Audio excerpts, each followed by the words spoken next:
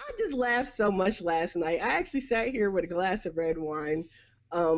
Sat here and I watched the debate.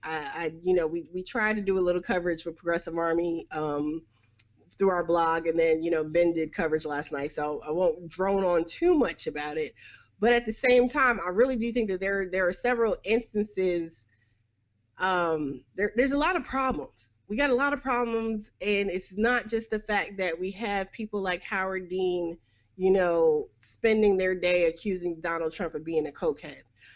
We got a lot of problems. Like, there's a lot wrong with this election cycle. It is like one of those I feel like we're living a mockumentary, right? Shout out to Modern Family for coining the term. They probably didn't coin the term, but that's the most famous mockumentary I can think about.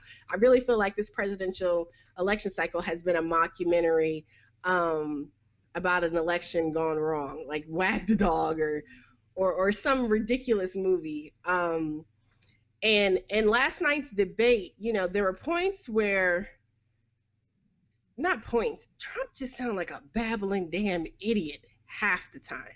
He had some moments of lucidity, right? Particularly, there were points where Hillary Clinton just left herself open for attack, and that's that hubris. To walk into, commentary about NAFTA, I mean, to say, NAFTA wasn't bad. I mean, and, the way she left certain questions, it seemed almost like, I had to go back and look at the transcript. I'm like, did she just concede a point? Did she just say NAFTA wasn't that bad? Like, there were issues. And then, of course, with the TPP, she's been hedging on that a whole lot. We've seen different people say different things. Particularly, we most recently have seen Bill Clinton say, it makes sense.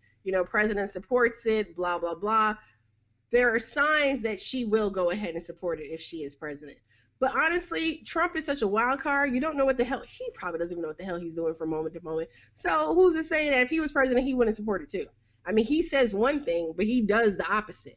Like, he talks a lot about crooked politicians and people, paying money and pay for play and stuff like that because he wants to ding his opponent. But he himself has done that same exact thing. Last week I did a podcast with one of our viewers. Shout out to Dakota Schmidt, who writes, Big Ten basketball, Big Ten.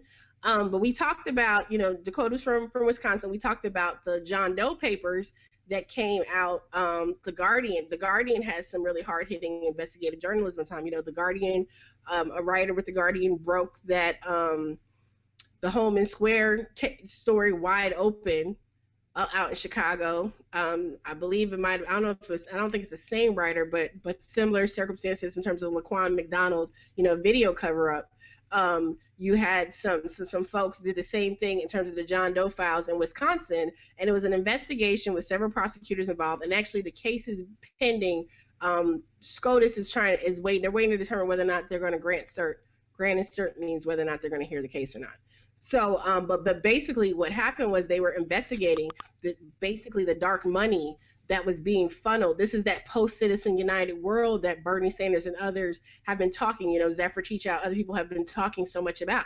You have some third party that's unregulated, that's not responsible to anyone, and you can just donate money and funnel money and do whatever, and then that money gets somehow not funneled, but spent on behalf of candidates.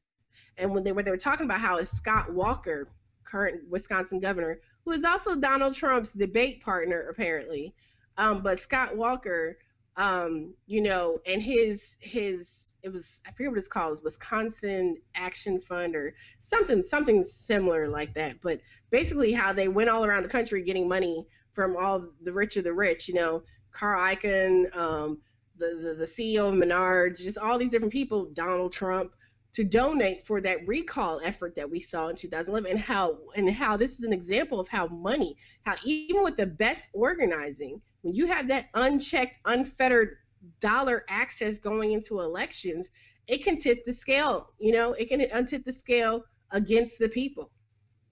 And it didn't just benefit Scott Walker, it benefited a whole host of down ballot Republicans that were facing similar situations in terms of the recall.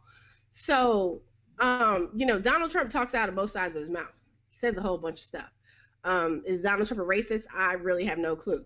I mean, there are quite a few people out there who are, acting like they're the patron saint of the NAACP, but we see Sterling was a prime example in LA, right? Sterling was even given an award by the NAACP, and yet he would let off a tirade, make your grandma cover her ears. So, there's a difference. There are people who know how to behave themselves in public, and they can put on the show for the sake of getting along. They get along to get along. You know what I'm saying? And then there are people like Donald Trump who just run their damn mouth and do and say whatever. And actually, because of where he's at, he's getting along to get along too. He's doing what works for the base that has already existed within the Republican Party. And so when people talk about, this election has normalized white supremacy, America normalized white supremacy. White supremacy was normalized at the inception of this country. Does that mean that by saying that all white people are bad? No, of course not.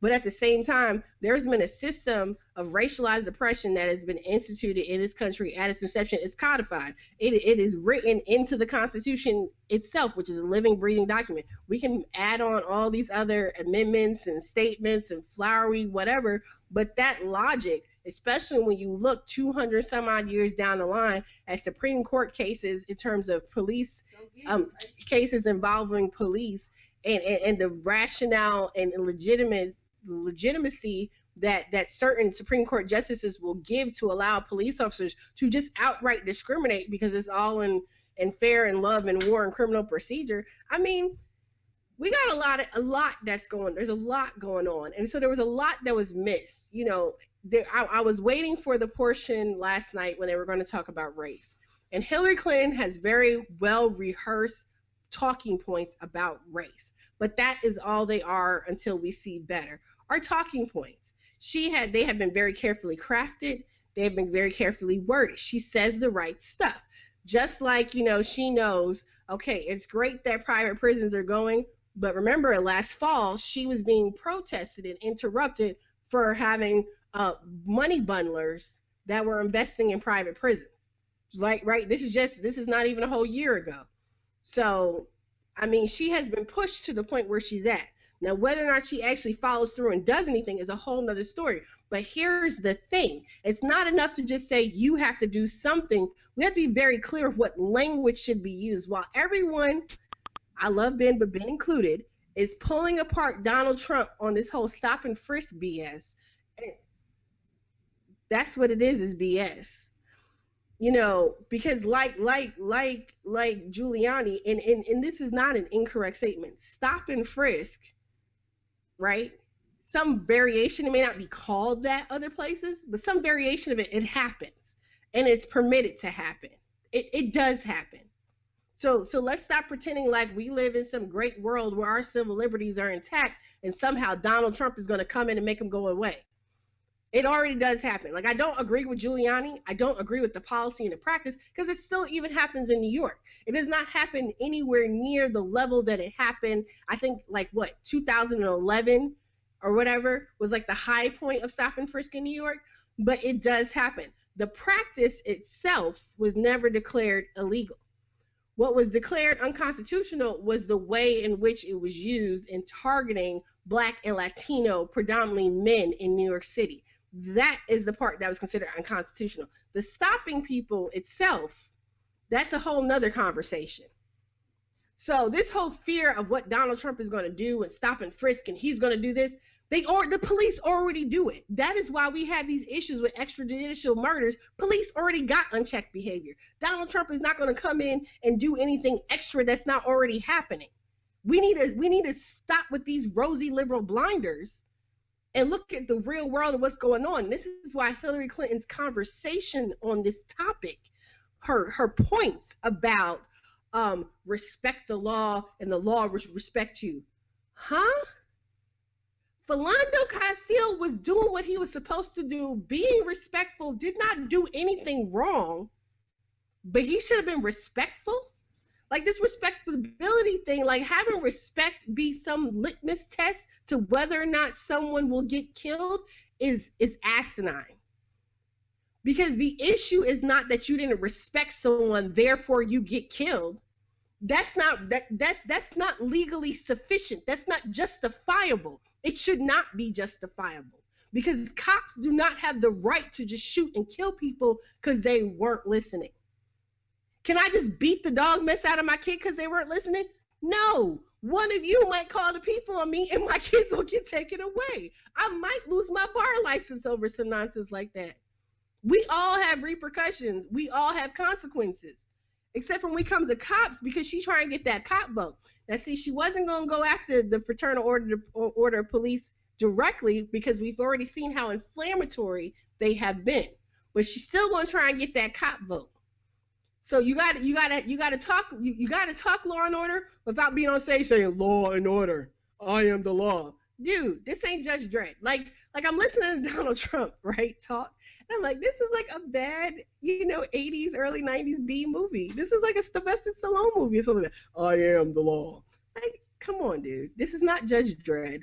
Like, you are a buffoon, and honest, I'm gonna be honest with everybody. Like, we can say, like, Hillary's a disaster, Hillary's this, Hillary's that, but Donald Trump's incompetence and buffoonery, this is peak white privilege on that stage last night. It absolutely boggles my mind. And as great as Hillary Clinton is supposed to be, the fact that she is barely scratching the surface against him should scare the bejesus out of people who support her. And don't call me up like, well, no, you should use your voice. No, I'm not using my voice to advocate for anybody. You know who I might advocate for? Gloria LaRiva. I got to be on the phone with her last night. That sister is bad. Ooh, I have to email her and see if I can get her on the show. Like, I understand when people get worried about whether or not Donald Trump is going to get in because people are not voting for Hillary Clinton, right? I understand why in your mind that makes sense.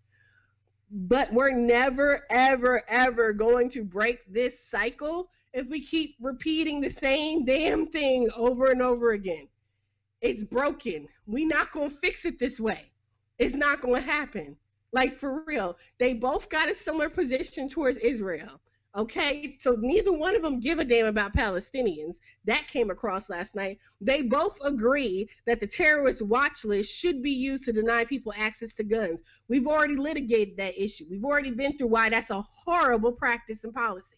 And they both seem to think talking about gun control and criminality is proper in conversations about extrajudicial police murders. It's absolutely not. It doesn't have any place in that conversation. And Nina Turner had a brilliant tweet. It sums up perfectly what I was feeling watching this, because they talked about, because when the topic of race comes up, and all they talked about was crime and criminal justice. Hillary tried to throw in there like, oh, the proud black people who sing their songs and go to their churches and have their businesses. Really?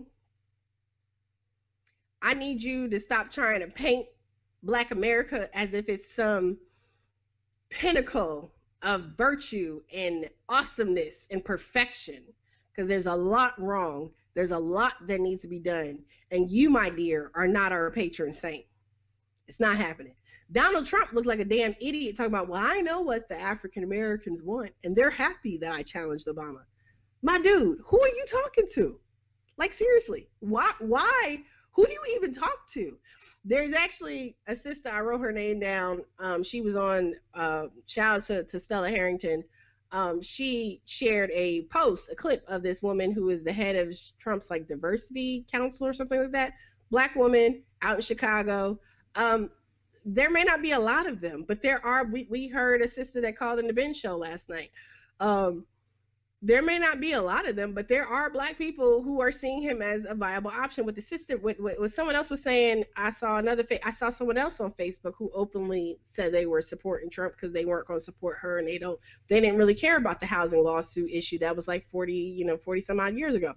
I can understand that. Like I said, talking about the Get Down, when you look at the Get Down, one of the things that's happening, like I said, South Bronx was burnt out. I remember that to not, like, again, not the same extent, but I remember buildings being burnt out as a kid. And wealthy landlords, that's what they did, because they wanted the fastest way to empty out a building. It was even on an episode of SVU, they had someone, because he was a torch. That's what they called him. He said the fastest way to empty out a building, if you want to do something with it, is to set it on fire. Because not only do you get out you get rid of the people the undesirables, the people that you don't want in there, then you get that insurance money and you get to rebuild and do something else, and you can raise the rent. It's unfortunate, but that's what happened. And we can't ignore and act like, our communities, and it's not just Black communities or Latino communities, low income, impoverished communities, period, across America have been decimated in this manner by wealthy landowners, by corporate interests. And we need to stop pretending like, Hillary Clinton is sitting on some mount high because she did something when she was in law school that she didn't turn around and do consistently once she graduated and got a job. There are those of us that, we get our one little public interest job, we save the world for that one summer or two, and then we go out to the corporate world and never look back. She's looked back and she's done stuff to advance a political career. But I mean, she ain't no activist. She ain't no ride or die. Let's not get let's not get it twisted. And some people say, well, I don't need that. I just need to defeat Trump. Okay, but let's look at what are you defeating and what are you getting in return? Because someone that takes money from corporations, she was real stern and admonishing Wells Fargo, but don't she take money from them? I mean, Bank of America has had class action lawsuits and stuff against it for discriminating. Hasn't she taken money from them?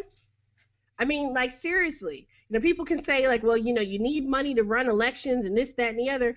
But at the same time, we need people to be accountable. If you claim that you have these values, if you claim that you have this respect for people and progress and ending discrimination, institutional racism, she said she was going to talk to white people. Did she talk to white people last night? I don't think so.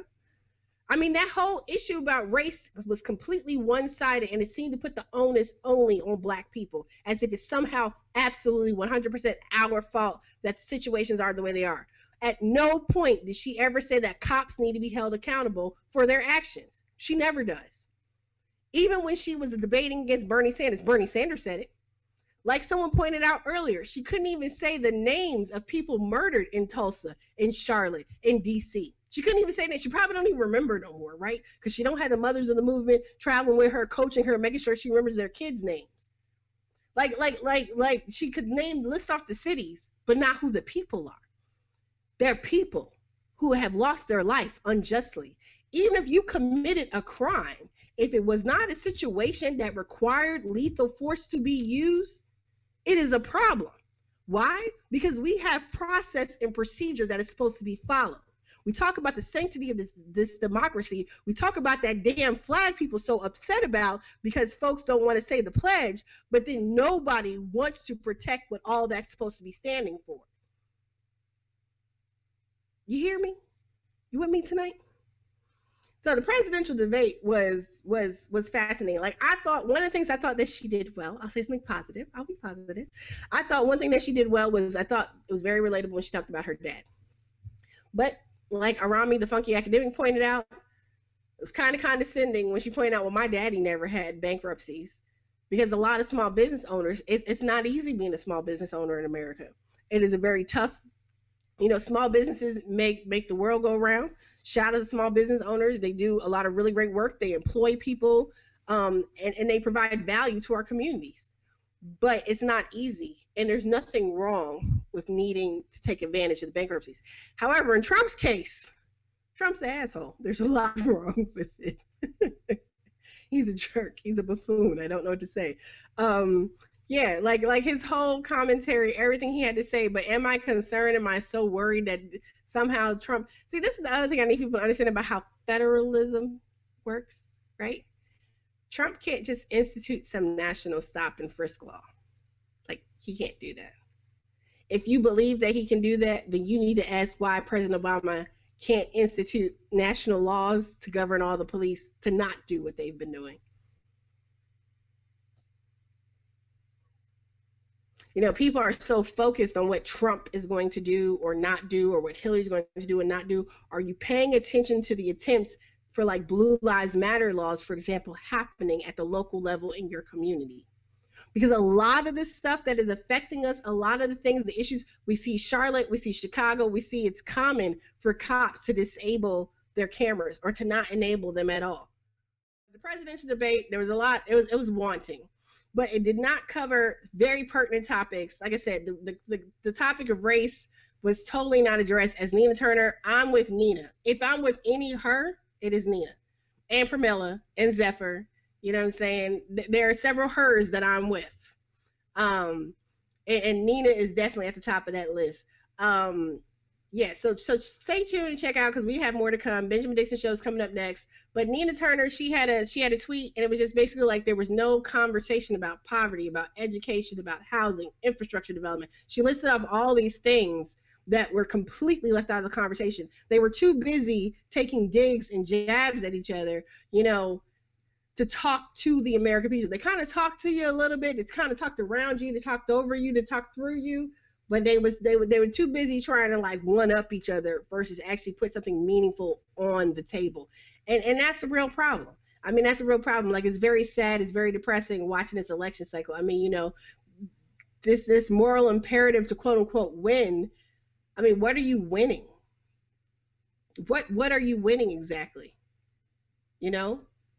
But yeah, Nina Turner, she's brilliant. I mean, she's just brilliant. Like, she's been on the news recently. She has talked about being a mother of a Black police officer, and still, you know, the concerns and stuff about his safety, and not necessarily from that Blue Lives Matter standpoint, but just from the safety that she's still the mother of a Black man in America. There's some old stories circling, but there have been many instances where, and I think between Chicago and New York, there have been a couple of instances where white cops have shot and killed off-duty Black cops because they didn't realize they were police officers. Like, and those cases don't get justice either.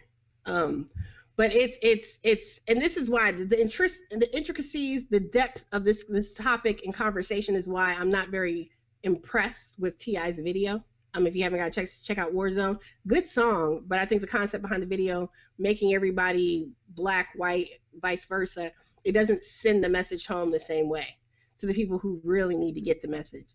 But there was a lot left out. You know, there was no discussion of abortion. They talked about, you know, the middle class and taxes, but we don't even have a middle class anymore as once was. And what the hell is Hillary's debt-free college stuff she keeps talking about? Like, abortion was not discussed at all. You know, choice is under attack. I know when Umar said, you know, Hillary, that is one area where people would have some concern. And we're talking about, you know, but we need to talk about abortion, not just in terms of access to getting the abortion itself, but it is a social justice. It is economic. It's a health issue. It encompasses so many different areas, and we need to have a more broad-based, really need to have a reproductive justice way of talking about abortion and other health. We didn't talk about healthcare. I mean, there was so much that needs to be talked about that was not talked about. So anyway, I am wrapping up. I'm getting off. I will be back apparently because Ben has summoned me for the big show. Thank you guys so much for tuning in again. You know, give what you can, do what you can. Check me out, patreon.com, The Way with Anoa. Check out the website. I always have other podcasts, 2 other podcasts at least up a week. And there's more to come. We are working, we're building, we're growing, and talk to you guys later. Peace.